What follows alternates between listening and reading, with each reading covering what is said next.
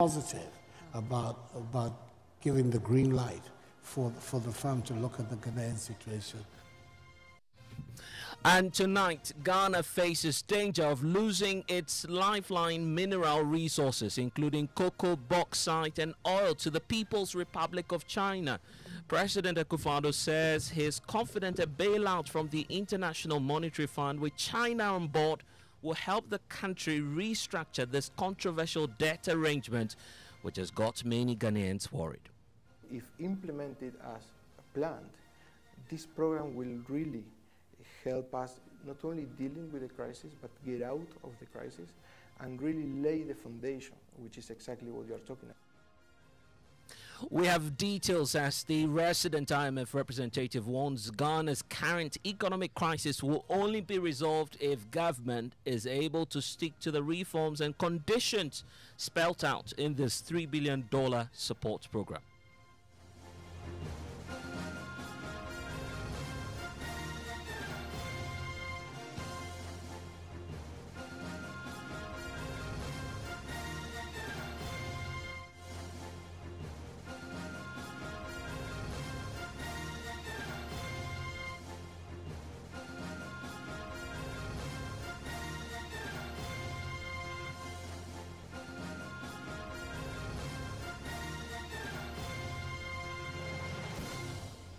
And Top Story, as always, is brought to you by Vodafone. Further together, I'm Blessed Soga. And tonight, President Akufo-Addo has forcefully jammed to the defense of the role of China played in Ghana securing the International Monetary Fund deal amidst reports the global power may have the reason for the delay, may have been the reason for the delay in accessing this $3 billion support program.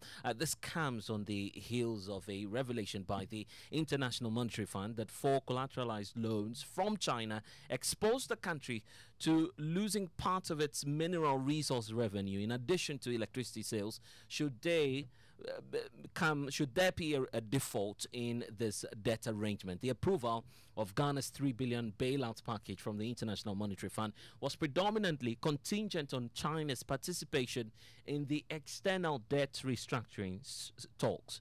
My colleague Isaac Kofi has been studying this report and will be joining me in studio for a chat on the implications of this loans. But first, take a listen to President Akufo-Addo. China is the biggest bilateral creditor to Ghana. What were discussions like with them? I mean, did they contribute to part of the delay? Yes, no. I think that China took a very positive, proactive role. They co-chaired the official creditor committee. It was the final hurdle that we had to overcome before being able to go to the fund. It was when the creditor committee met, I believe, they co-chaired it with Paris, and I believe they met on the 11th of May, and China was extremely positive about giving the green light for the firm to look at the Ghanaian situation positively. Though I don't have any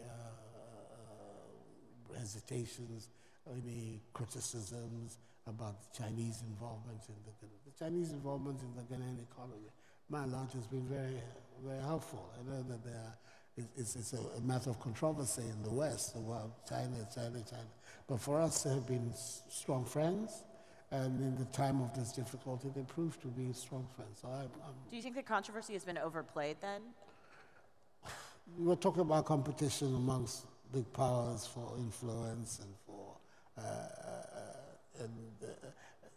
the controversy will be generated out of that fact alone. The competition is bound to stimulate a lot of controversy. So there it is. I don't think it's of particular value to go. It's a fact that we have to deal with. But we deal with it on the principle that our economy, our politics, our country has historically been one that has been outward looking, that has insisted on as much as possible friendship with all those who want to be friendly with Ghana.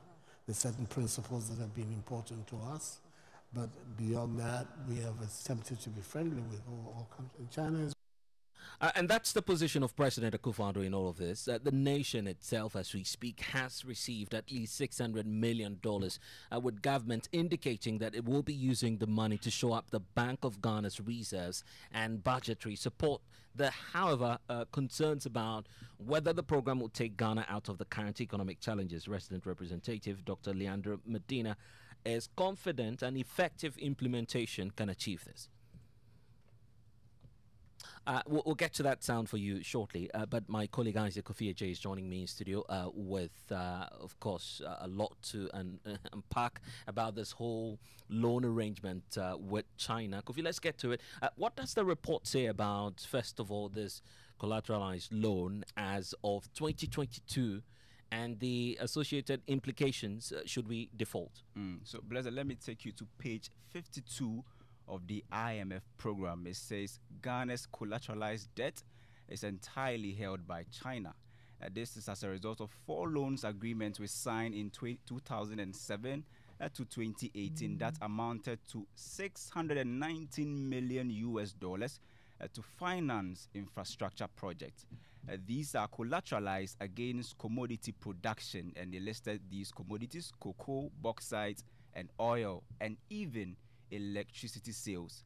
Now let's go to page 44 of the same document, and this is what the IMF says about collateralized loans. Yes. So according to the IMF, a debt is collateralized when the creditor has the rights over an asset or revenue stream that will allow it, if the borrower defaults on its payment obligation, to rely on the asset or revenue stream to secure repayment of the debt. And Kofi, I believe the IMF is adding this to provide context. Absolutely. To the point about default. There's also some more revelation about Ghana owing 4 countries some $3.2 billion. Give us the details there. So these 4 countries, let's categorize them. First, we look at the Paris Club countries. The IMF listed 2 countries. First one is Belgium. We owe Belgium $437 million. United Kingdom, UK, $430 million. Now let's look at the non-Paris clubs.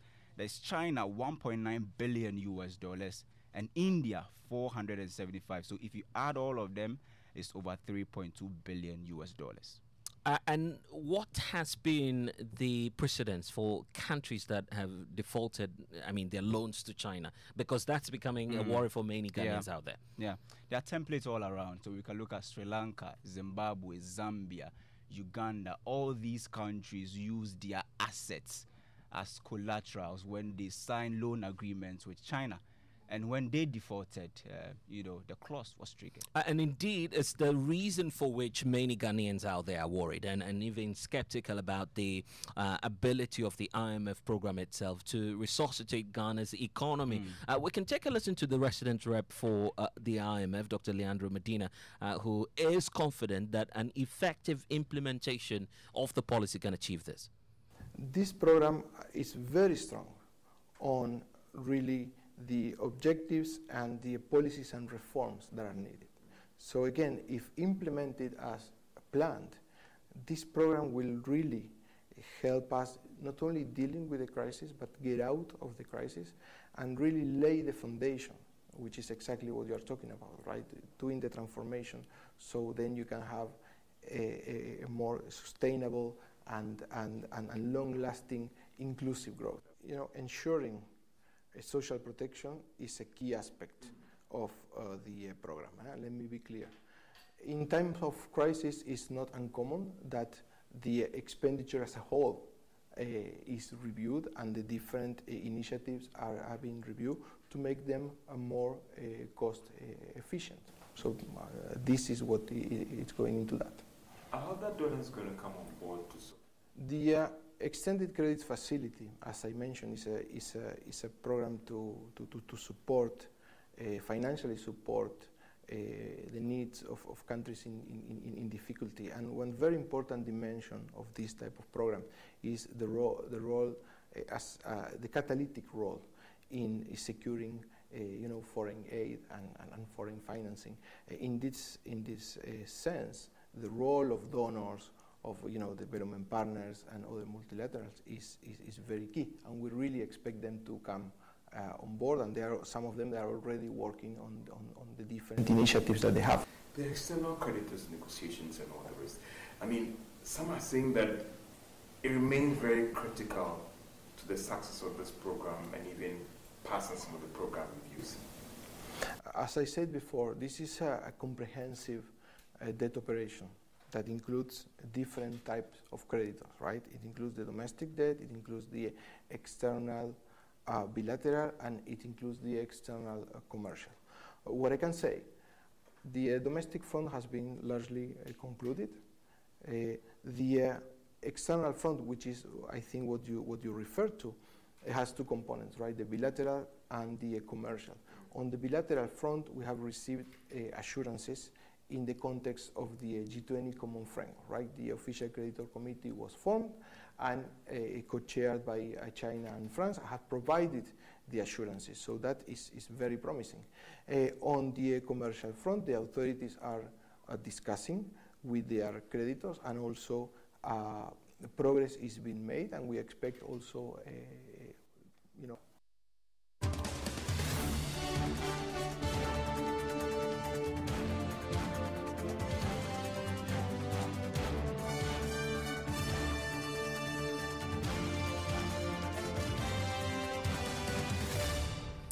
and that's the position of the resident rep for the IMF, Dr. Leandro Medina, speaking to my colleague George Wefe. Of course, a lot more in that interview for you later on the Joy News channel on PM Express. But it's time now to bring in coordinator of the Third World Network, Dr.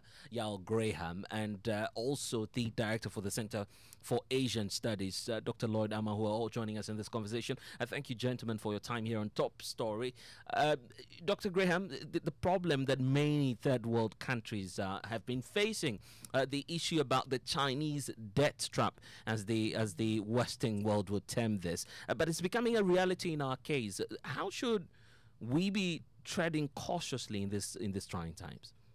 Well, first of all, we need to define what exactly we are calling the Chinese debt trap, because it's a term that we can throw around very easily. So when you say the Chinese debt trap, what precisely are we talking about?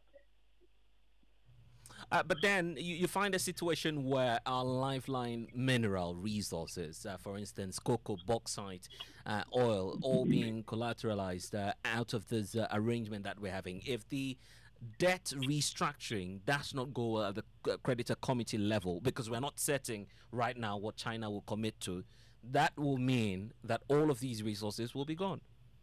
No, I think that's a completely alarmist and misrepresentation of reality. I've read the way in which the excerpt in the IMF document has been lifted, and elaborated. First of all, let's agree that China is the single biggest bilateral creditor. So China is an important creditor. So its commitment to the bilateral group to negotiate with Ghana, I think, is an important development. However, the issue of what would happen or not happen to our debt, the largest group of creditors with whom we have not even begun to have any conversation yet are the private international creditors, who also, even if things are not collateralized, have a claim if we default. There was an incident some years ago when a vulture fund, which had bought Argentinian debt on the open market and seized an Argentinian boat from Tema Harbor. It wasn't collateralized, but they had a judgment that they came and enforced. So the thing about things being seized, there are steps to it. But I think that the thing about collateralization, before you even get to assets being seized, there are so many sources from which the Ghana government can take steps to pay debts which are owed. So I think in discussing these things for the public, we should also take some responsibility to do some education. And that's exactly what we've done. Arise from owing through the steps to the steps. So to jump to this conclusion, because all the creditors could seize Ghanaian assets. Yes, and the time came. And that's why we're raising the possibility of China doing that. In fact, the IMF document points to that. I just want my colleague Isaac Kofiaji to read out, if you would indulge me, Doc. Let's read out what the document says about this particular situation in which we find ourselves. The loans we are talking about are not collateralized against assets. They are collateralized against commodity production, revenue streams, cocoa, bauxite, oil, and even sales from electricity. Yes, and that's what the document is telling us. But the income stream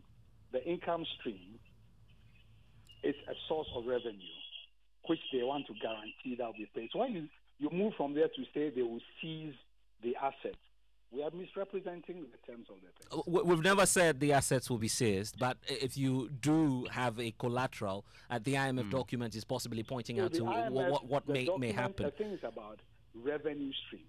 Yes. So what is the problem that we are talking about here? I just don't understand the problem.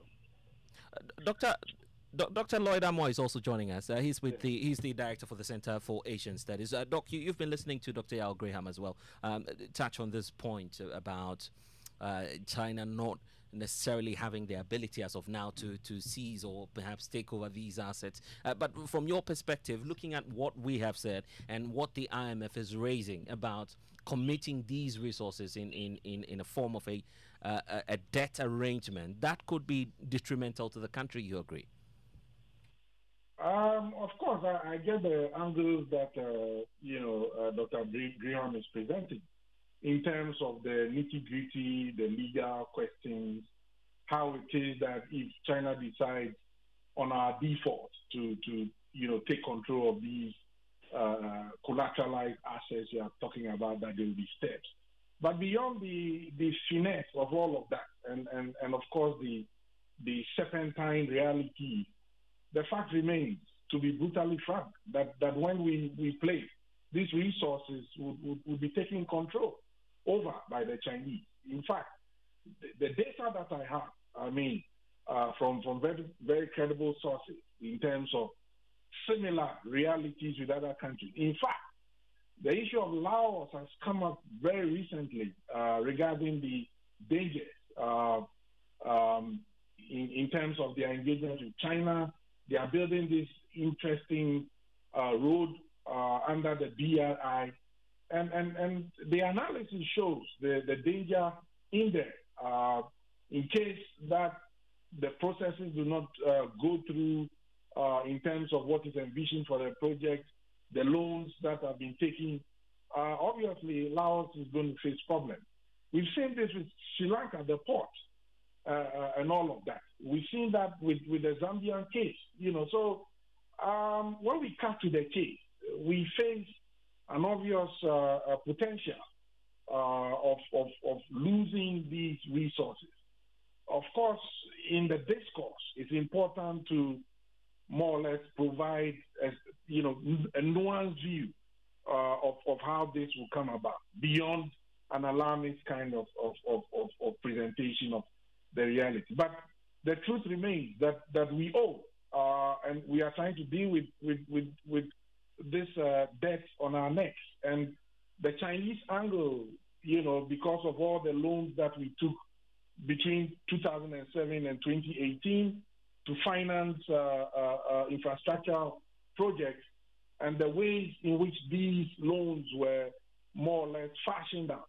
There's a sense in which, given the pressure of the debt we face and all of that, that if we don't hold our side of the bargain, then we face the real possibility of China calling in this collateral.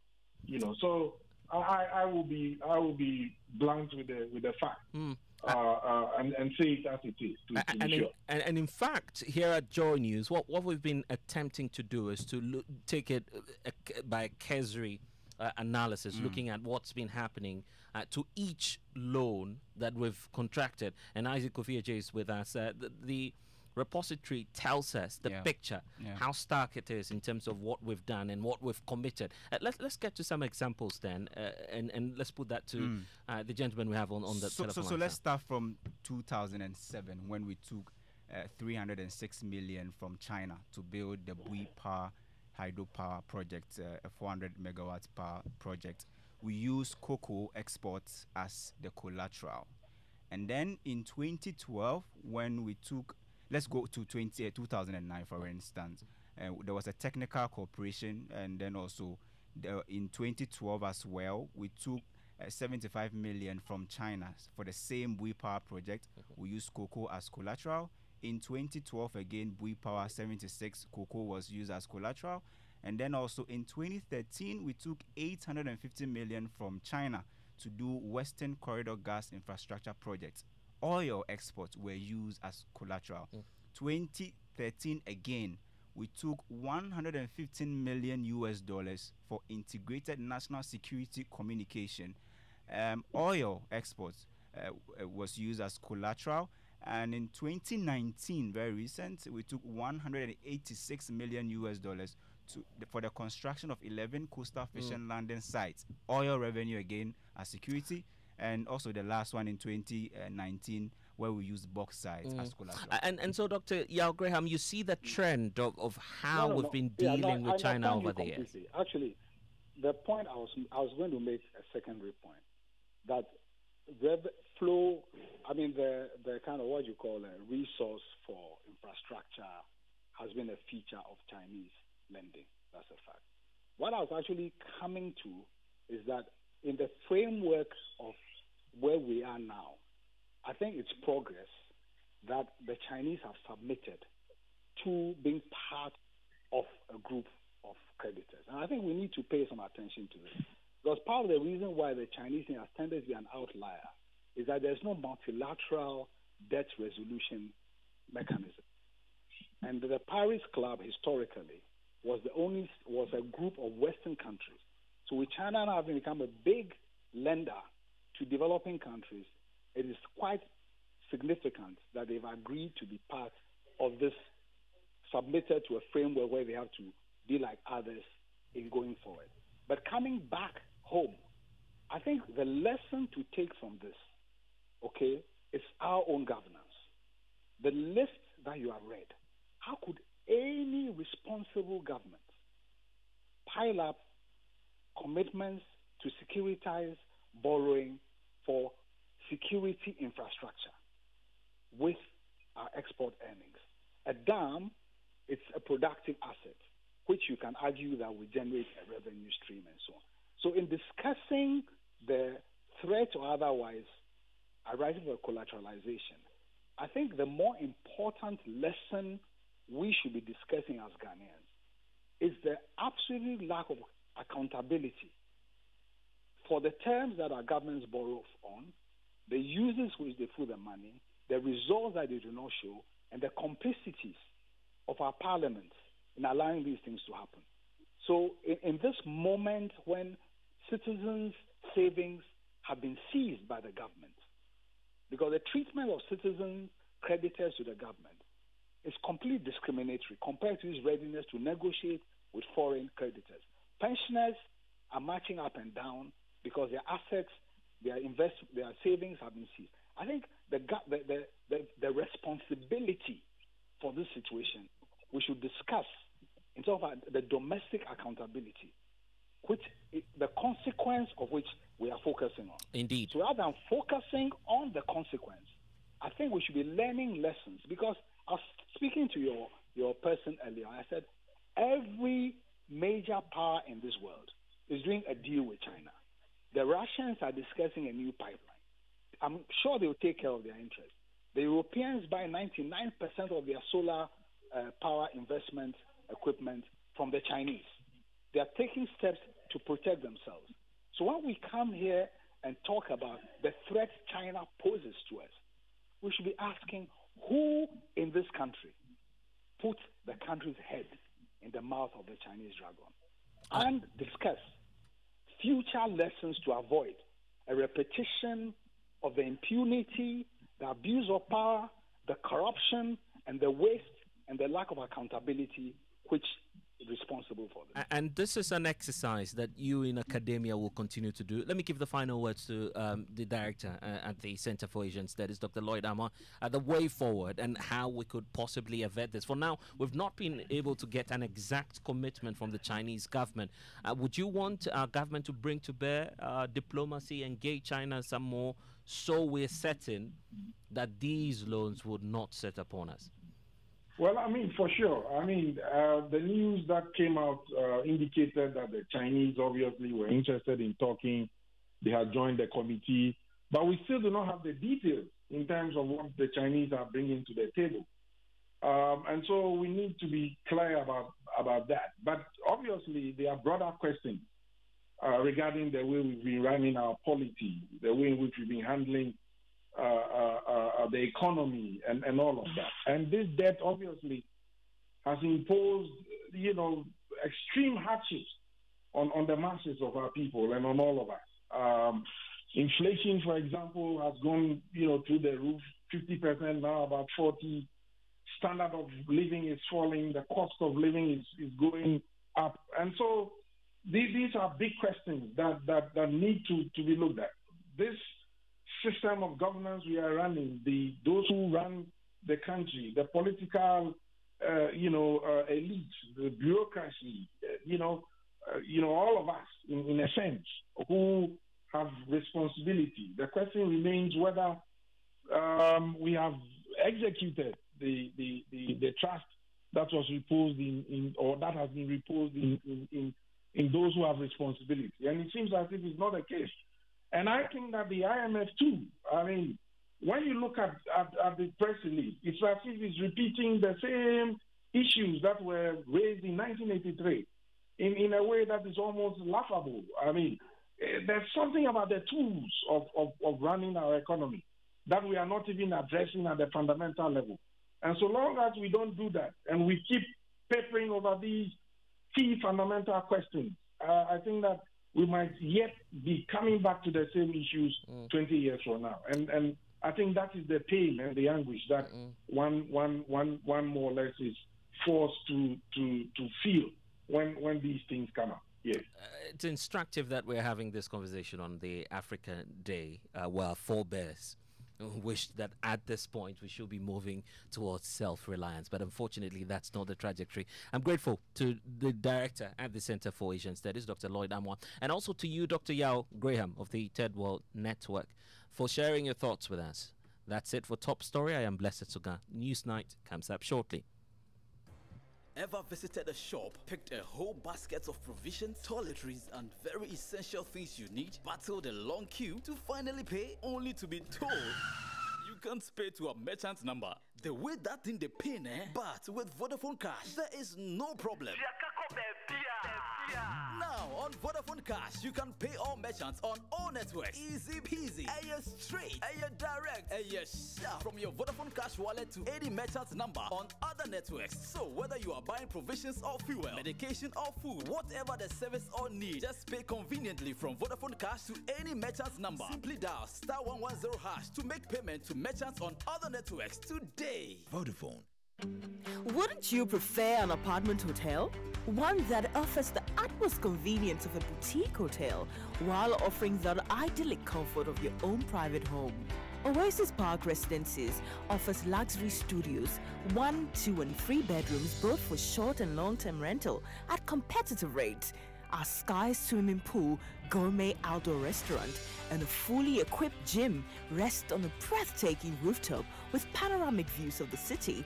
Oasis Park Residences, located at Shiashi, Tetekwashi, 10 minutes from the international airport, is the ideal place for all your accommodation needs.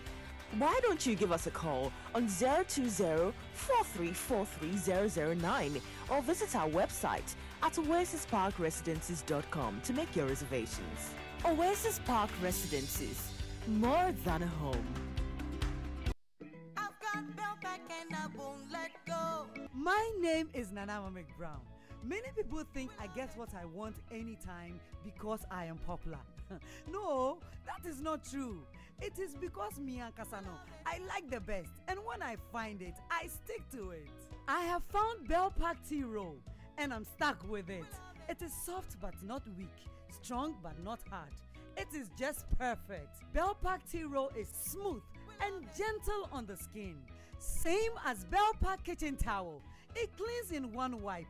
You can soak, squeeze, and clean again. One Bellpack kitchen towel lasts longer and saves you money. It's time you switch to Bellpack today and experience the perfect paper tissue. Say pocket tissue, table napkins, tea roll, and a kitchen towel. Bellpack is simply the best. Bellpack, just perfect. To be a Bellpack distributor, call 055-11-44400. Another quality product from Bell Aqua. Nothing feels so good like Bellpack. During a shopping experience, does your heart beat fast when you make a payment? Followed by a tight squeeze in your chest when you receive a debit alert? Then you suddenly get sweaty when you see what's left in your account? Now, you can get more out of paying by tapping into rewards with Visa. Enjoy 10% cash back on 1,000 Ghana cedis spend or more in at least 5 contactless transactions, so you can enjoy more of the things you love. Tap to pay with Visa, everywhere you want to be.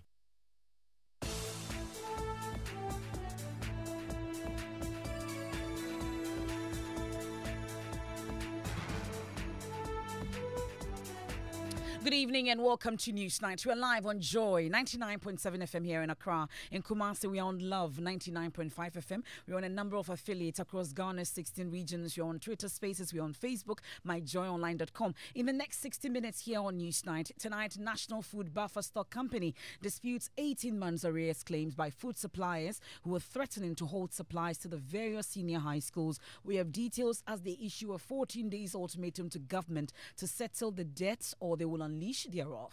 So I don't think they are expecting we, the suppliers, to bring the food. You're basically telling us you're not doing that. With what capacity? What are we going to go into the hinterland with? We are going to go with money. We'll get to hear from the National Food Buffer Store Company, which assures debts will be settled to avoid food shortages on campuses. I'm getting the support of government. Government is doing everything possible to make sure that food issue, how to resolve it once and for all. So, yes, my hands are tight, but thankfully, government is giving me the needed and the necessary support.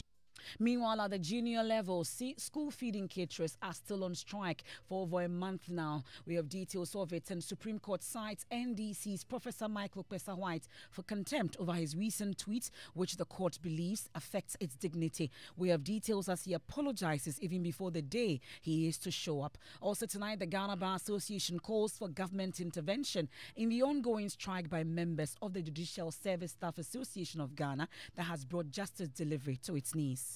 We have to find a way of resolving so that these people can come back. The major players in this game is government and JUSAC.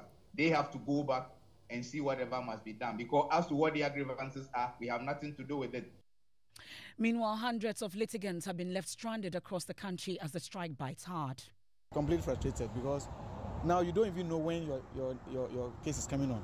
Some of us have dates for trial. In my case, for example, I have to travel. But because of the case, I'm here. In business, government misses out on meeting total revenue and grant target for first quarter of this year. And in sports, former world champion Joshua Clottey bemoans the work ethic of young boxers, fearing it might jeopardize the future of the sport in Ghana. And much later, labeled as a spirit child because he has cerebral palsy and denied food for 3 days by a native doctor. That's the story of 5-month-old baby Kelvin, who is now battling for his life. I am appealing for help in any form to cure my baby.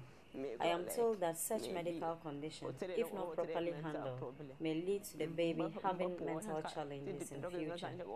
So I need everybody's help. We are live in Nadoli, Kaleo district of the Upper West region shortly. And in our Schools of Shame series today, we'll take you back to Kufori, a community in the East Mamprusi municipality of the Northeast region, where education has ground to a halt following the collapse of the school building. Residents are demanding the removal of the municipal education director. That and more in tonight's edition of Newsnight. Please do all to join us with your thoughts and comments is via WhatsApp 055 11 997. I am Emefa Apau.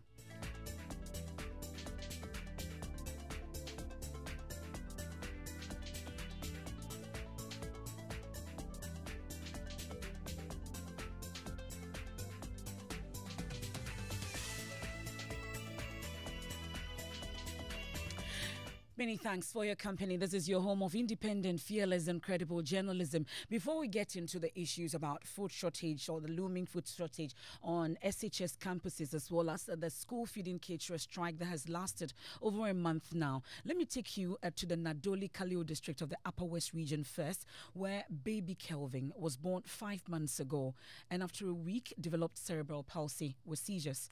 He was admitted at the Upper West Regional Hospital and the condition well managed for a week before he was discharged. He was, however, labeled a spirit child by community members and not expected to survive. My colleague Rafiq Salam has more. Sitting by the bedside of baby Calvin is his mother, Imelda Kelly, who is sad and crestfallen about the turn of events. I was told that I may have made sarcastic comments or looked down on an elderly person, and he's the one pulling the strings on the baby. The other thing is that baby Calvin may have been a spirit child, and for that matter, may not survive. I was then asked to bring the baby to my home village at Yizere for the native doctor to exorcise the ghosts and spirits on him. We were told that if he is spirited child and takes the medicine, he will die. But if he doesn't, he will be cured and will survive. They gave him the medicine, after which we left. She left baby Calvin in the care of some unknown women and the native doctor. 5 days later, they were called to Wiziri to take baby Calvin home. They were not charged a single penny. They, however, met him in worse condition. He was frail, pale, and weak. His back dotted with sores. His body temperature also rose. We were told he was neither given food nor water, except medicine they gave him. What is what we call pressure sores. They occur around the bony prominences when you are left lying in one position for a long time without turning or without getting up. You develop sores on the bony prominences. So that's what has happened to this baby. Imelda Kelly, for now, is confused and regretting for her actions. I am appealing for help in any form to cure my baby. I am told that such medical condition, if not properly handled, may lead to the baby having mental challenges in future. There is no need for going for alternative treatments where you will come back in a worse form. That we cannot do much about. I think especially for children who cannot speak for themselves, I think that parents should consider medical advice before they seek for some of these things. Reporting for Joy News, Rafiq Salam. Wow. Let me touch base with my colleague Rafiq Salam on how baby Kelvin is doing. Rafiq, you've been monitoring closely baby Kelvin. Tell us about his condition. His condition for now, according to the pediatrician specialist at the Upper West Regional Hospital, is okay. He was managed, and then the source about being healed, and they have been discharged. Currently, baby Calvin is at their residence at Wazongo. Well, and we were earlier told about support that the mother needed to be able to take care of Kelvin. How is it going? The mother is at her wit ends at the moment because she doesn't know where that support could come from, because that is even part of the reason why that led her to see this native doctor or the medicine man in the village at Izere. And so they are appealing to anybody who will come to their aid and then to help at least get this boy treated. But also the information that we also glean on indicates that tomorrow he's expected to be back to the hospital, to be back to the hospital for further medication. Thank you very much, Rafiq Salam, for joining us with that update on baby Kelvin. Now, let's get into some other stories now. And the National Food Supplies Association have hinted of halting supplies of foodstuff to all senior high schools under the free SHS policy across the country. According to the association, government has failed to honor payment of outstanding arrears of 18 months, a situation that has led to the banks chasing them for their properties and assets because they are in default of loan agreements. Spokesperson for the National Food Suppliers Association, Kweku Amedume, said if the arrears are not settled, then heads of schools should not expect food from them when schools resume because they are lacking credibility to assess loan facilities. The expectations of them rest with the management of the policy. In fact, they are expecting management of the policy to finance all these items or activities. So I don't think they are expecting we, the suppliers, to bring the food. You're basically telling us you're not doing that. With what capacity? What are we going to go into the hinterland with? We are going to go with money. If we don't have the money, we need to go with credibility. And that credibility we have lost. And we have lost credibility to the point that buffer stock itself has lost credibility. Before now, you could take buffer stock's letter to a bank, and the bank will loan you to go and supply or work with buffer. But today, buffer stock letterhead doesn't go to the bank. The banks don't recognize buffer stock as a credible letter or contract letter upon which they could give us contract or give us facilities to work with buffer stock. That is how low we have sunk as suppliers, and that is how low buffer stock has sunk. You want school children to go hungry in schools because buffer stock is not treating you well? We haven't said that. We have helped the school children because our kids are also in school. Indeed, I have 2 kids. They are all benefiting from. They'll go hungry. Of course, they will go hungry. But compare what we, the suppliers, are going through, the sustenance of the business. If you don't have money to go back into the market to bring the stuff, and you don't have the credibility to go and take it on credit, is it our fault that the children are not getting it? It is not our fault. In fact, this free SHS or school feeding, whatever, was budgeted for in the 2022 budget. So where is the money spent? 23, you mean? 2023 budget. Yeah, right. So where has the money gone to? That's the National Food Suppliers Association spokesperson Kweku Amedume there speaking to my colleague Blessed Suga on the pulse. But CEO of the National Food Buffer Stock Company, Hanan Abdul Wahab, while denying the 18 months arrears, is assuring that the debts will be settled. Trust me, look at the number of suppliers who have called for the press conference. They are saturated. You understand? That's what I'm saying. I understand them. I'm not blaming them entirely, except the misinformation. You know, you owe somebody this amount of money, this much amount of money. How do you expect the person to continue supply? So this is what I am doing. And I'm getting the support of government. Government is doing everything possible to make sure that Chief of Staff have held a meeting on 3 different occasions on this food issue, how to resolve it once and for all. You understand? So, yes, my hands are tight, but thankfully, government is giving me the needed and the necessary support because I have been able to, make sure that this letter left Ministry of Education to Ministry of Finance. So one step has been achieved. Now I'm on Ministry of Finance to process the release warrant to Controller and Accountant General. Then I can go there too. That's the last stage. And for Controller, we have to also be very frank here. Controller may not be able to get a 275 million at a go. Because as and when funds come and is available, he can call and say, this is 40, this is 50, this is 60. But maybe there may be a situation where we can get everything at once. But let's not, bank our hopes that once it goes to Controller, the two say, I'll be very much happy that we can get everything, if not even everything, the exact amount that we owe suppliers for 2022, so that we can just clear everybody 100%. Then I'll be vindicated. Because when I am the head of this institution, when you put out something that, fans have been reliably informed from the Ministry of Education, you don't work for Ministry of Education, you work for me. That's Hanan Abdul Wahab, is the CEO of the National Food Buffer Stock Company, where one key stakeholder is the Conference of Heads of Assisted Secondary Schools, and they are the ones taking care of these children and taking stock when these supplies come in. Earlier, we've heard them raise concern some time back about this looming food shortage because they were not getting the supplies. Some parent had to start providing food for their children who were in the SHS. But let me bring in Dr. Clement Apak, as in when we get chance, we'll get to them. But Dr. Clement Apak is MP for Busa South and Deputy Ranking Member on Parliament Education Committee. Well, I've heard you talk extensively about this particular issue. Parliament may be on recess though, but I guess your committee is aware of this situation involving buffer stock and the food supplies, aren't you? Well, let me say good evening to you and good evening to our listeners.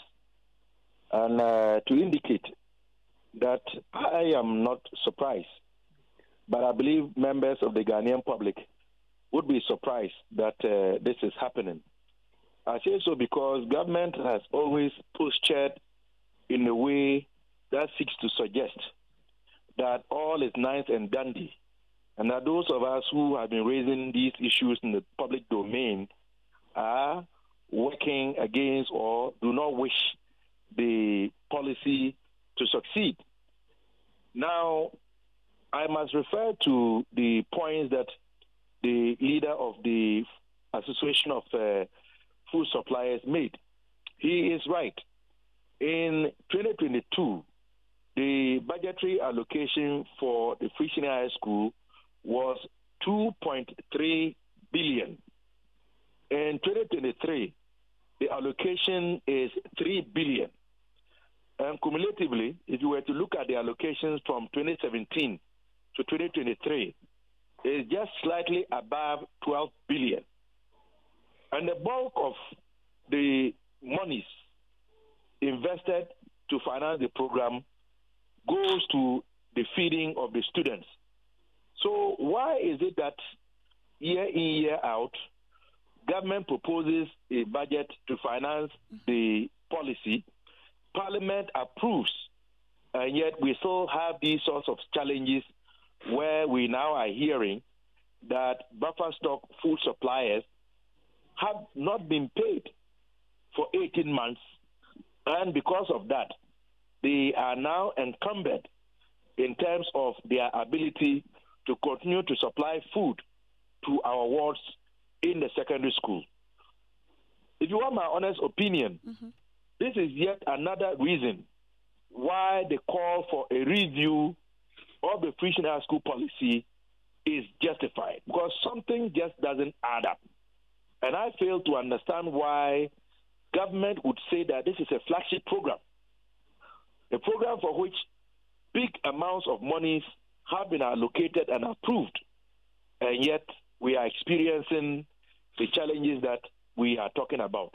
And look, make no mistake, I can tell you on authority that we are already beginning to get reports from various parts of the country that some of the schools are experiencing inadequate food supply or the supply of only one staple. You will remember that a school in Navrongo, the OLL Girls Model School, the students had to stage a protest because they had been fed only rice for a week in a row. So let's call on government, because obviously this cannot be blamed on the buffer stock company, and I want to say that this cannot also be blamed on the Ministry of Education. This obviously must be laid at the doorsteps of the Ministry of Finance. So Akufo-Addo ought to instruct Ken Oforiatta to release the monies to the ministry for onward transfer to the buffer stock so that they can pay the suppliers for them to continue to supply food, so that we do not have a situation where the students will be compelled to be sent home as a result of government's failure to meet its obligations. Well, interestingly, as a committee, we know that at the junior level, this issue is not just at the senior level, which is the SHS. At the junior level, for a month now or so, we're told that the caterers that are supposed to be providing food under the school feeding program have been on strike because they've also not been paid. As a committee, I'm sure that this is also an issue that under your radar that you're actually paying attention to. Yes, we have also followed the rather unfortunate and sad situation where our wards who are in the public basic school system have not been fed the quote-unquote one hot, nutritious meal per day under the school feeding program. And let me be honest in saying that while the school feeding secretariat is not housed in the Ministry of Education, by virtue of the fact that the program is supposed to entice and, for that matter, increase enrollments and ensure retention, the Committee on Education has an interest in what goes on. And I must say that for over 4 weeks now, the caterers have been on strike. And the silence from the powers that be in terms of the office of the president is quite disappointing, Because we are beginning to get reports about how the refusal of the caterers to cook, rightly so, because they are owed arrears, they have borrowed monies to continue to prepare the food. Their creditors are pursuing them. Many of them have had to go even into hiding. The fact that in these times that we are, the 97 pesos per child per day is not even sufficient to procure an egg. I have even argued that 97 pesos is no longer sufficient to even feed a pet cat. So the legitimate demands of the school caterers ought to capture the attention of government. To think that we approved a sum of 959 million Ghana cedis in the 2023 budget to finance the school feeding program, and to think that for the past 4 weeks, the women have been on strike, and yet government is not making any effort to try and address their demands for them to get back to prepare the foods, to keep our wards in school, and to ensure that they continue to attend school. It's an indictment on this government, and I think this is unexcusable. Clearly, we can summarize all of this to indicate that our educational system is seriously challenged from the very basic level all the way to the tertiary. We would find a day to speak about the challenges bedeviling tertiary education as well. Okay, we are grateful. And that's Dr. Clement Park. He's a deputy ranking member on the Education Committee in Parliament. Thankfully, we have the chairperson of the School Feeding Caterers Association for Greater Accra region, Juliana Kujo. Thank you so much for your time here on Newsnight, Madam Kujo. So let me find out from you if the payment of your arrears, has there been any progress on that? Have you been paid the monies that you were owed? Good evening, and good evening to your listeners. No, a month ago, we met with the secretaries. I'm not feeling fine. Okay. We met with the secretaries, and they promised to pay the following week. So, and they said we will meet again in 2 weeks' time, which is on the 16th of this month. We did not hear from them. So last week we called them and asked if the meeting is coming on. And they said they have postponed the meeting. Postponed it. They are going to a workshop. So we didn't hear from them again. We did not hear from them again. Madam Kujo, sorry for your situation, but how many months are you owed under the school feeding program? Pardon me, again. I'm asking, at the last count, how many months of monies are you owed in terms of the arrears? Okay, second term and first term. We are now starting the third term. So it's 3 terms. 2 terms, but we are currently at the 3 terms. And each term is about 3 months, right? Yes, please. Okay, and authorities have not said anything about when these payments will be made? When we asked them, they said they are expecting some money. So in the meantime, we are not feeding our children in the schools. Is that the situation? Or you are still cooking? Don't have money. We don't have money to feed them. We don't have money. Madam Juliana, and the doctors who are on our necks. Can't you see I'm sick? Because of them, when they call you, they will insult you. You don't want to pay the money. You don't want. You are hiding. So all these things, I don't want to talk much, because if I said I'll talk school feeding, I want to brush my mind from this school feeding, because if I don't take care, I'll die and leave my children. How bad is the situation, Madam Juliana? It's very, very bad. It's very, very bad. Last year we went to the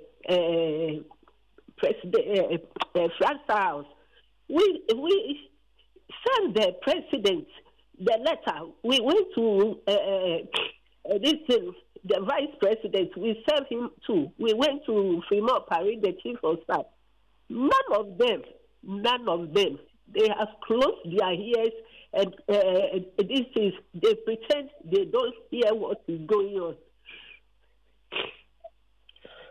Madam Juliana Kujo, thank you so much for joining us. In spite of your condition, we pray that all goes well with you. That's Juliana Kujo. She leads the School Feeding Caterers Association for the Greater Accra region. Siba Alpha was the PRO for the Ghana School Feeding Program, was scheduled to speak to us, but at the last minute, he's unable to join us. But as and when we get any response whatsoever from government on this particular situation, both on the supplies and then also the Ghana School Feeding Program, we'll bring that to you.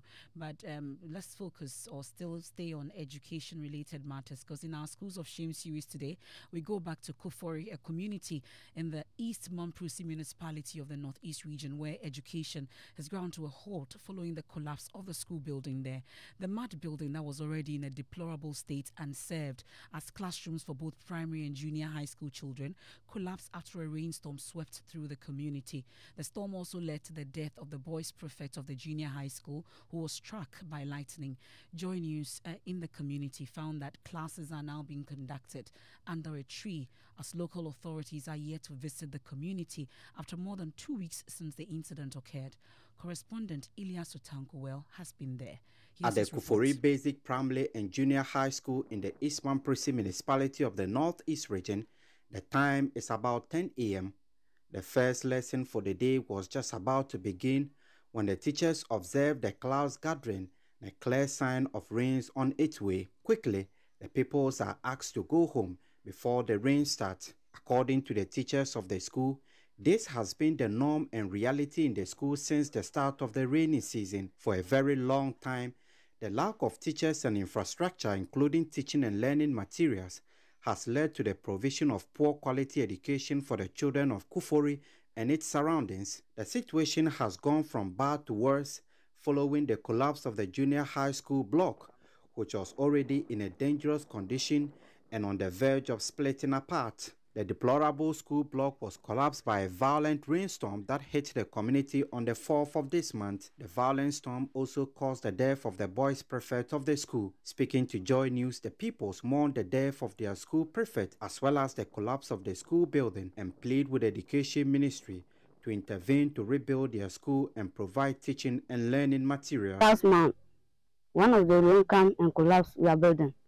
But now we don't have building again. So we have to give government message that we have to give us a fresh building for us to sit and learn well. That's the way for after I've unrolled the school, the tender strike their SP, even though it was not in school, but because they are friends, they always feel whenever they come to school and leave the absence of their colleague.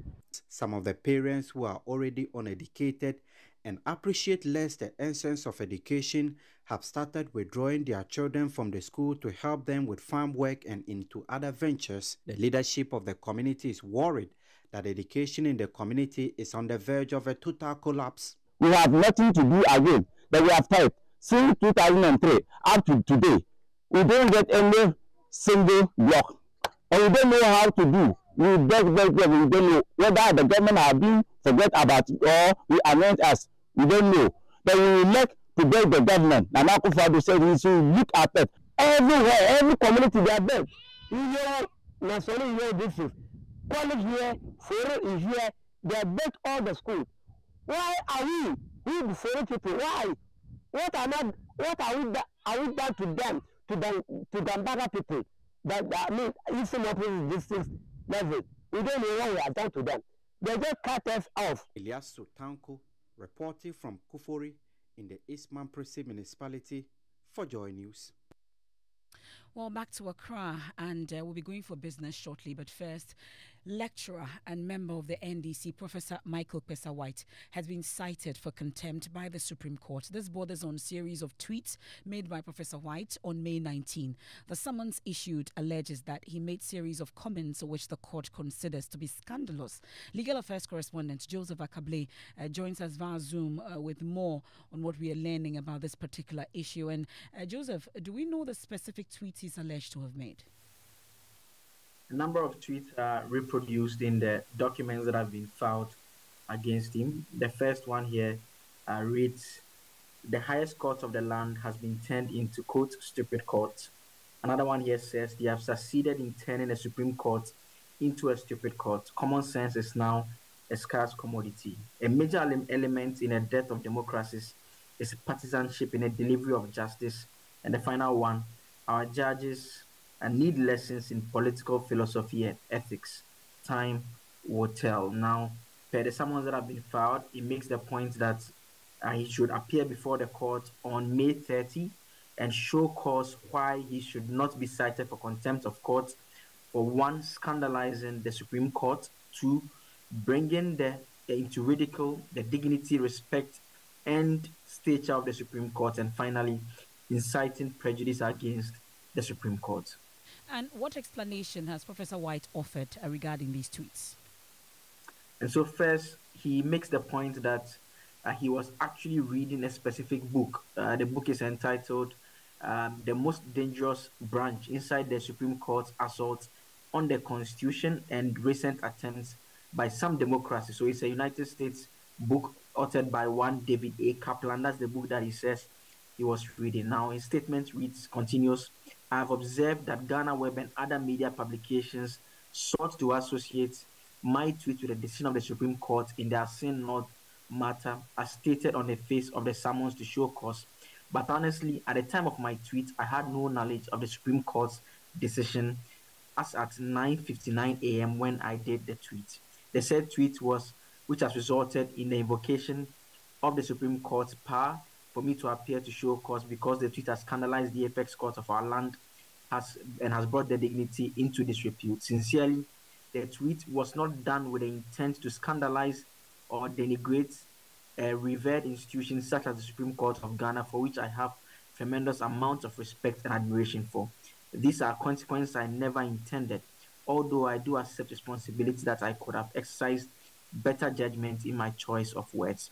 Please permit me to unequivocally state that I have no reason to slander our Supreme Court, and I hereby sincerely apologize unreservedly for any pain and discomfort my tweet may have caused the Chief Justice, the Supreme Court, and the entire judiciary." And it's signed by Professor Michael Pesa-White. And so he makes the point that he was reading a book authored by United States citizens about their Supreme Court, which led him to make those particular tweets. But he nonetheless apologizes to the Supreme Court of Ghana for these comments. Well, clarify for me, Joseph, do we know if this particular apology or public apology has been actually sent to the Supreme Court?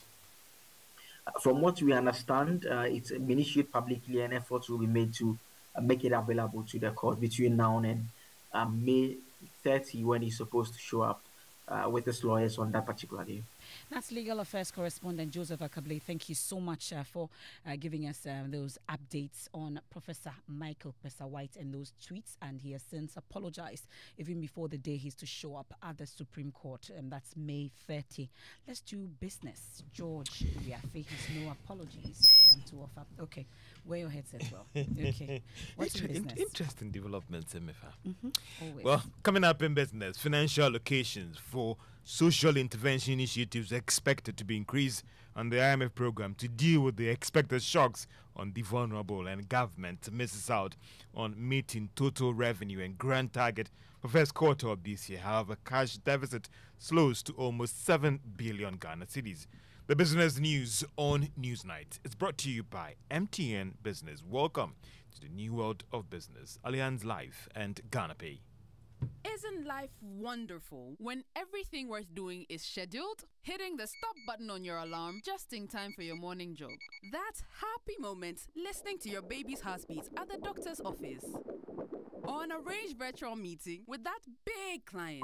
Buy airtime ahead of time with scheduled airtime service on MTN Momo. You can schedule your airtime purchase of any amount daily, weekly, or monthly by dialing *170# option 3 and follow the process. Or simply dial *170*311# for a superb airtime purchase experience. You enjoy 100% bonus airtime anytime you recharge yourself with MTN Momo. Keep on talking with that 100% feeling. So, what are we doing today? MTN. Son, we are so proud of you for setting up this hospital. I really love those hospital beds and waiting chairs. By the way, did you import them? No, Dad, I didn't. I actually got them from Kindle Books and Stationery right here in Ghana. Wow. We also bought our office supplies, safes, executive desks and chairs from Kingdom, and they gave us expert advice on how to set up our office. Guys, that makes 3 of us. I also got our sofa and bedroom sets, plus our dining hall furniture for our new home from Kingdom. Wow, Mom, that makes 4 of us. I usually get my stationery items from Kingdom, and my teacher also mentioned that our classroom furniture was provided by Kingdom. So there you have it. Whenever you're thinking about setting up an office or acquiring furniture for your home, etc., Kingdom Books and Stationery should be your first point of call. With over 40 years experience in the industry, we stock and supply a wide variety of globally sourced office and home furniture, stationery and equipment. Visit our head office, Osu Akwaje, or our office near the Osu Stadium. We're also in Tema Community 1, opposite Olam SHS, Kumasi KNUST Campus, UCC Cape Coast, and now at the Marina Mall, Airport City. Or call us 0302 764101, 764209, or 762792. Visit our website www.kingdomgh.com.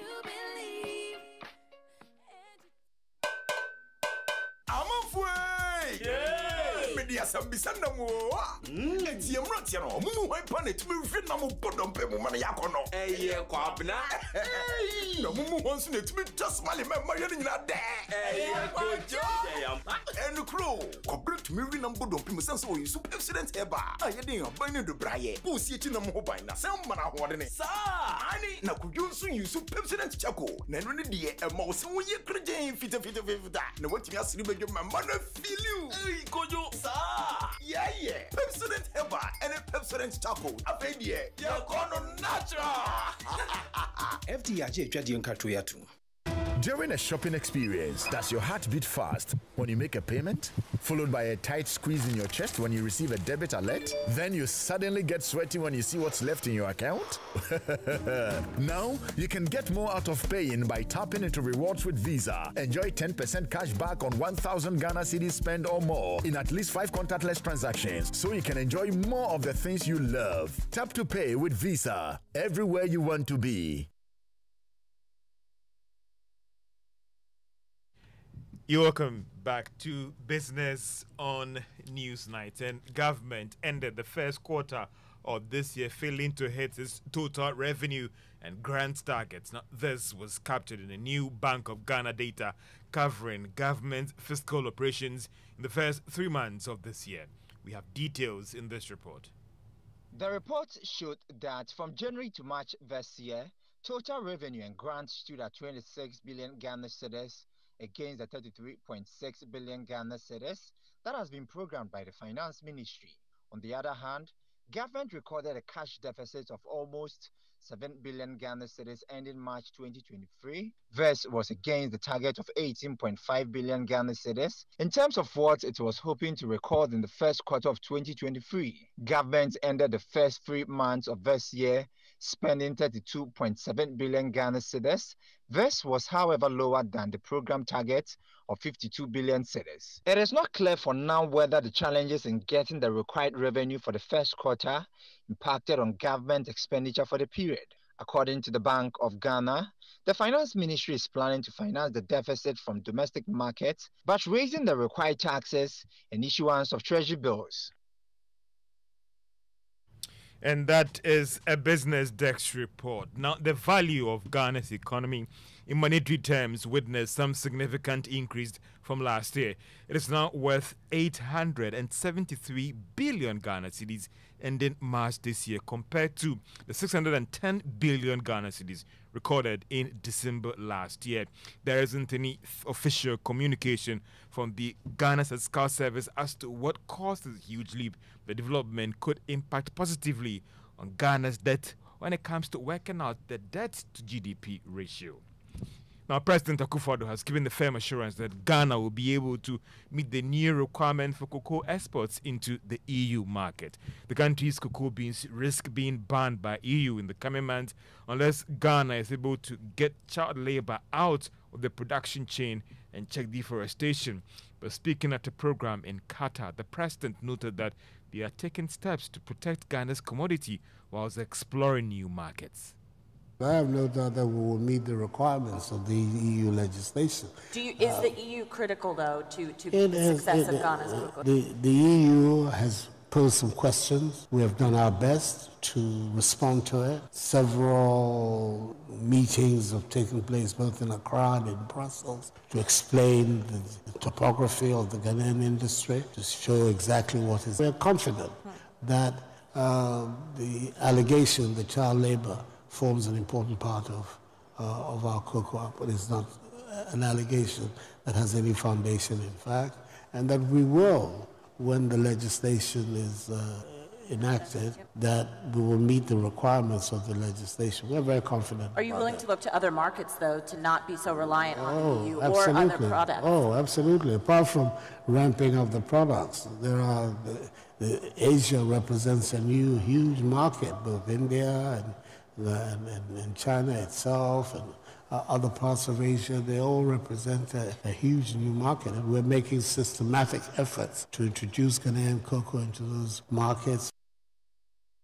President Akufo-Addo engaging a moderator at the Qatar Economic Forum.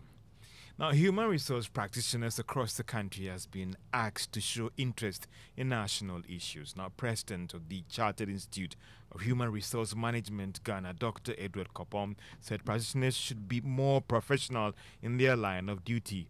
At the launch of his book dubbed HR Thought Leadership, he also called for proper regulation of the sector.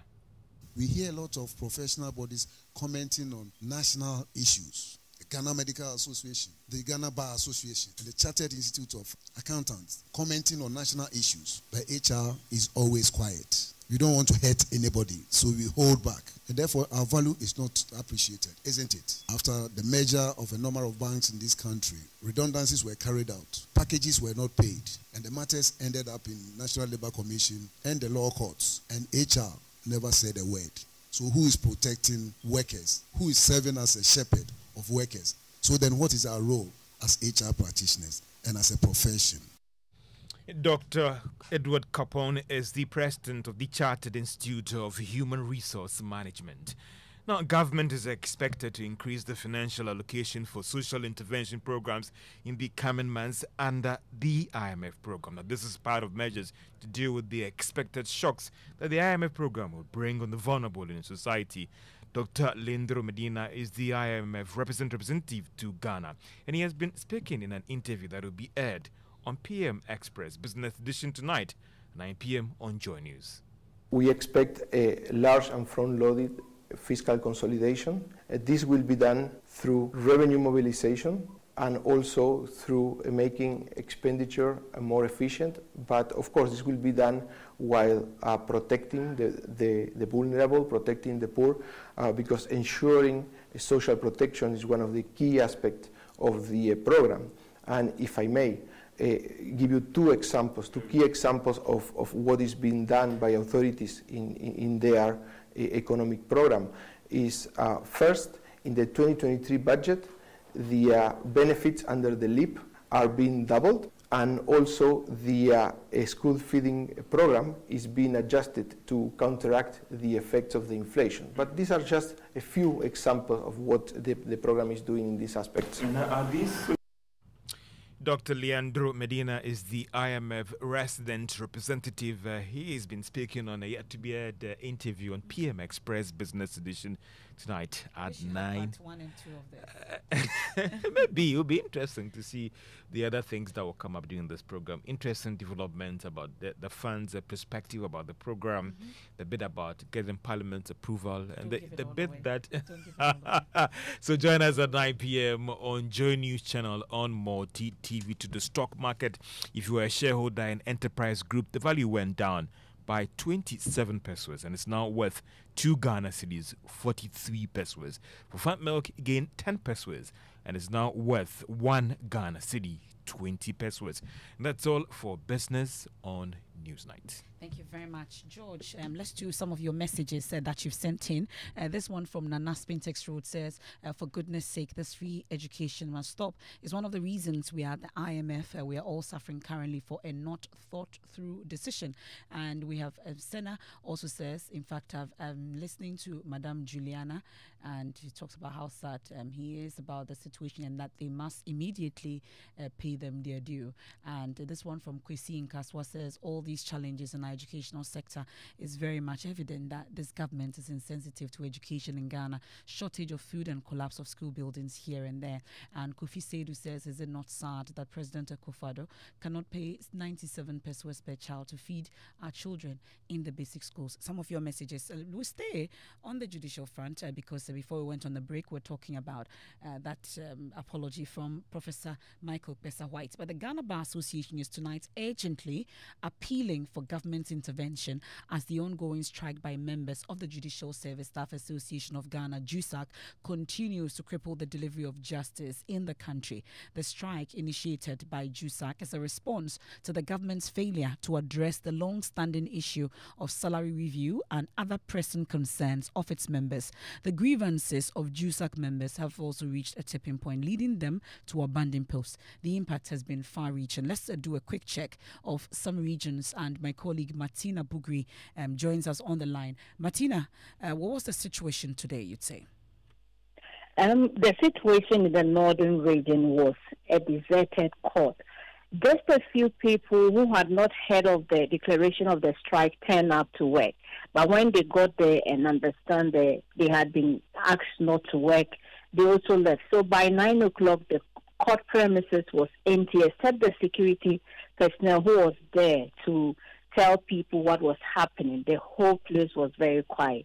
A few people who were still hanging around, hoping that some miracle or something happens, complained of how they had traveled far and near to come and to court, only to be told that their courts are not working and they don't even know when they are going to resume. So some were actually not too excited about the news, especially cases they deem were agent cases.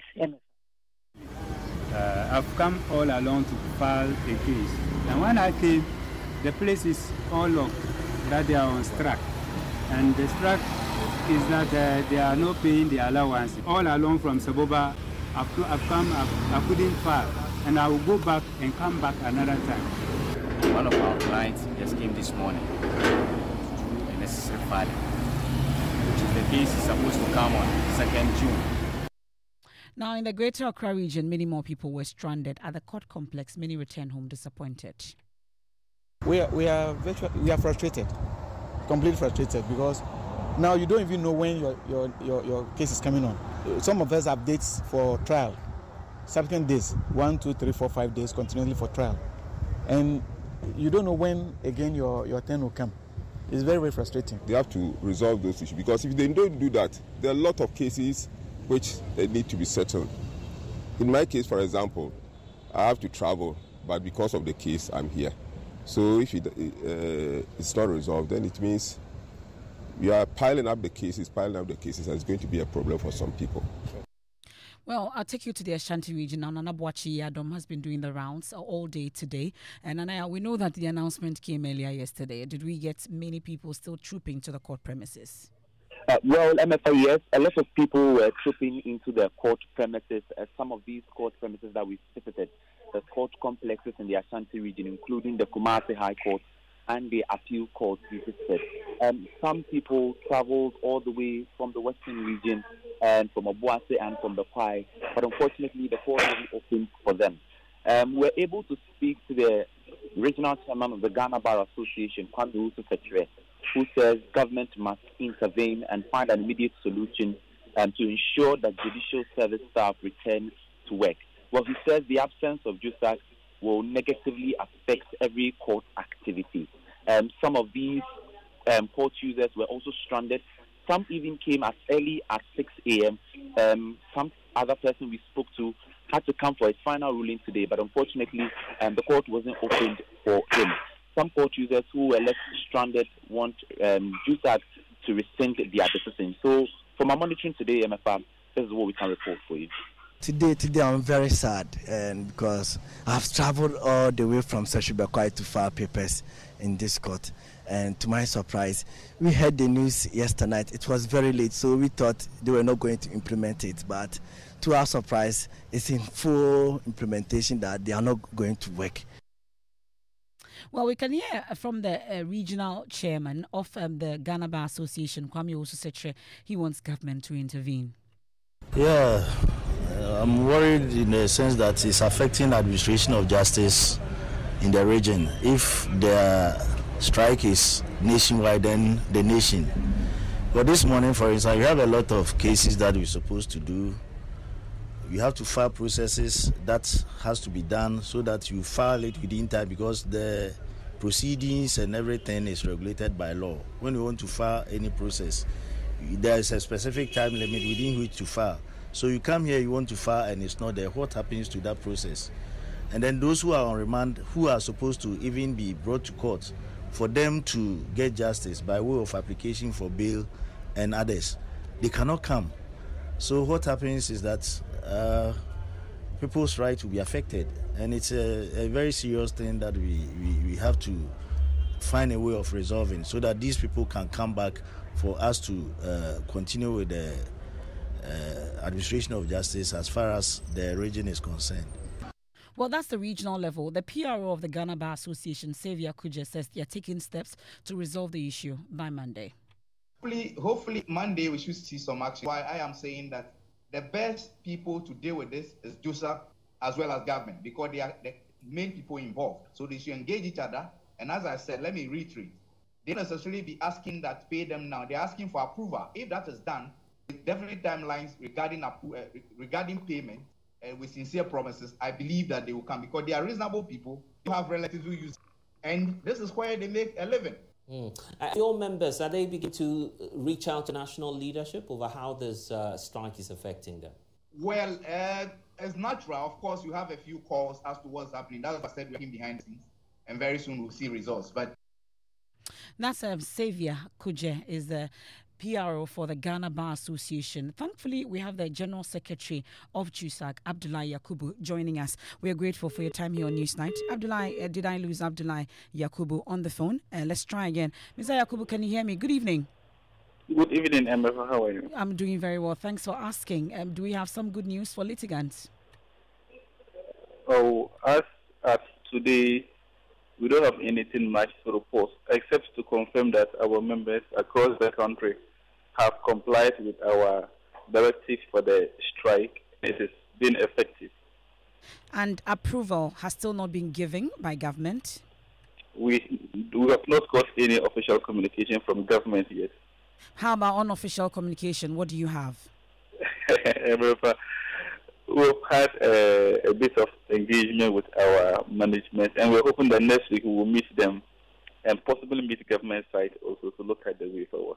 So at least you've been reached out to since the declaration of the strike? By our management. By your management and not government yet. How about the NLC? Not yet. We've not had communication from NLC. And we hope that they don't come in because they know where the solution is. Our management can work with government to engage us to get the approval. That is all. Why are you not hoping that the NLC will come in this? Oh, I think we all know what the solution is. So when they are coming, are they coming to give us the approval? They have made their orders for the Chief of Staff and the Labour Minister, Finance Minister to comply. If they have failed to comply with their directives, then they should direct their guns or their weapons towards the presidency or the people that they have asked to engage us to have this matter resolved, and not to us again. Okay, Ms. Abdullahi, I'll leave you here for now, and this is a matter that we'll be interrogating further. But thankfully, the Executive Secretary of the NLC, Ofusua Samoa, joins us on the line. Thank you so much. They may not want you to intervene. Oh, we lost Mr. Ofusua Samoa, unfortunately. Sorry about that, but we're hoping to get the intervention of the National Labour Commission on this. But let's do sports, and Mubarak joins me in studio. Musbao, forgive me, Musbao. Yes, well, it's just former world champion Joshua Clotter. He's been speaking, and he's very concerned about the work ethic of some young boxers in the country, and he fears that the work ethic might just jeopardize the future of the sport in the country. According to him, too many of these boxers are least concerned about their career and even investing in their skill, rather paying a lot more attention on women. This batch, they finish another batch, they finish, maybe we have a future. Maybe this batch, if they are serious, but this batch, they are all spending their time with girls. That's what I'm saying, you know, I know what I'm talking about, you know. Some people might don't like it because I am just digging their problem. By the end of the day, it's the fact. They are with women in their rooms. I don't believe in those things. Our time, you ever fire with car to Mala Joshi. You ever journey from Mala Joshi to airport. That time no more M1 no. You ever journey from Mala Joshi to airport. You training. Wow. And yet like these boys do not move to me yet training no. Maybe future or by minimum. Former world champion there. I'm not sure. He's really concerned about how some of these young boxers are, you know, focused on women and not, you know, about their career. Not sure where he stands on that. But he spoke to Mavis Savanyo of Adom TV on the Agokensie Nkomo. Agokensie Nkomo. Yeah, Agokensie Nkomo. So the full interview will be on Adom TV on Sunday. You can catch it there, of course. That's all for sports, and it's brought to you by Pepsodent, Herbal, and Charcoal. We say MFA. Every smile matters. Thank you very much, Ms. Bao. We'll catch you on TV too. But she was sexually harassed by a reverend father who is her superior at work. She wanted him punished, but later withdrew the case from court. That is the story of an administrator in the Western North region, narrated by the Regional Shraj Director, Eric Kuminta, at a stakeholder consultation workshop on the development of a new action plan on business and human rights. Maxwell Agbagba was there. Here's more. When perpetrators are punished, that will serve as a deterrent to others. The Western North Regional Director of the Commission on Human Rights and Administrative Justice, Eric Kuminta, sharing some of the cases his office has been dealing with and how the new National Action Plan on Business and Human Rights will help address the problem. It's a case that came to our office, and it's involved one of these hospitals.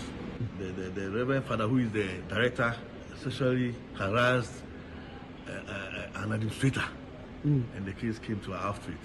In fact, the matter went to court but later on, the complainant came and withdrew his case. And so we had no strength to, as it were, battle the case again because we were going to lack evidence. The National Action Plan on Business and Human Rights, when activated, would deal with a wide range of business-related abuses like poor remuneration, abuse of employees by employers, and different forms of human rights abuse in businesses in Ghana. But the issue of sexual harassment in businesses continues to remain topical at the consultation workshops to gather views that will help in the development of the National Action Plan. Lead member of the drafting of the Action Plan and member of the steering committee, Victor Broby, says when activated, the National Action Plan on Business and Human Rights is expected to name and shame businesses engaged in or abuse rights through a ranking system. We are going to create a business and human rights rating system. In other words, Shraj, in conjunction with other stakeholders, are going to rank companies on their compliance levels with business and human rights norms. Chairperson of the steering committee, Dr. Sylvia Adusu, says the NAP, when activated, will enhance the protection of rights. That's Maxwell Agbagba with that report. Now, it's Tech Thursday, and researchers at the Kwame Nkrumah University of Science and Technology are urging the Ghana Health Service to expand the use of social media platform WhatsApp in antenatal care and delivery services. This comes at the back of a research involving the records over 34,000 patients in Kumasi, which found a substantial improvement in antenatal care and delivery services with the use of WhatsApp. Love FM's Kwesi Debra speaks with the lead researcher Kwame Sakwadi Esafo for Tech Thursday. During the COVID-19 era, many hospitals in Ghana suffered a drop in antenatal care and delivery services. WhatsApp was therefore employed to urge mothers to attend antenatal care and delivery services. The researchers found an increase in antenatal care from 37% in 2020 to 53% in 2021, and delivery services from 26% in 2020 to 41% in 2021. Kwame Sakwadi is lead researcher. Antenatal care service was on the rise due to the use of the mobile health for referrals. Postnatal care declined during that period because the mothers thought that if I was exposed and I'm safe, now my child is in, I will not expose my child, so that side declined. Firstly, I recommend that Ministry of Health should get something like WhatsApp Health. They have WhatsApp Business. They should get WhatsApp Health so that the security and privacy component of it could be secured. Reporting for Joy News, Kwesi Debra. And that's it for tonight's edition of Newsnight on Joy 99.7 FM, also on Love 99.5 FM in Kumasi. There's more on myjoyonline.com. I am Emefa Apau. Personality Profile is up next, and we are hosting Dr. Mary Ashun, Principal of the Ghana International School. What a conversation we're about to have. Do stay.